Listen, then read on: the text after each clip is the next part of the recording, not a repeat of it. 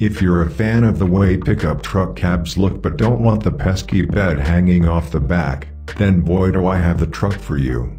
This 1998 Chevy 1500 extended cab is currently for sale on Facebook Marketplace, and it not only lacks a bed but its wheelbase has been shortened so that its rear axle sits under the rear seat of the cab.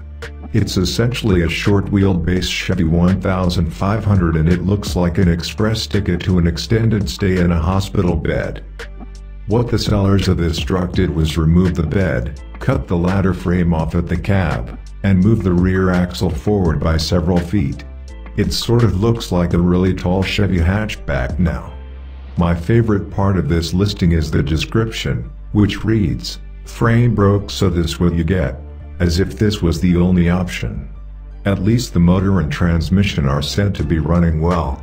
While it's hard to tell how well this modification was done, all the sharp metal edges and corners, along with a ton of rust, is making me want to get a tetanus shot just looking at it.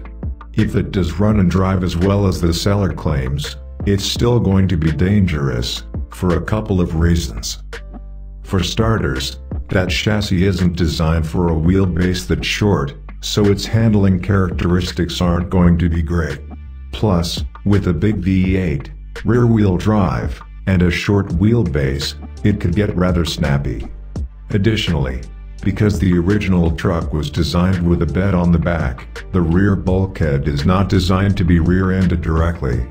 So if you are rear-ended in this Chevy 1500 Shorty, you're going to have a bad day. Thankfully, this truck, if you can call it that, is cheap. The seller is asking $2,000 for it, and you can almost certainly talk them down from there. It's literally half of a truck.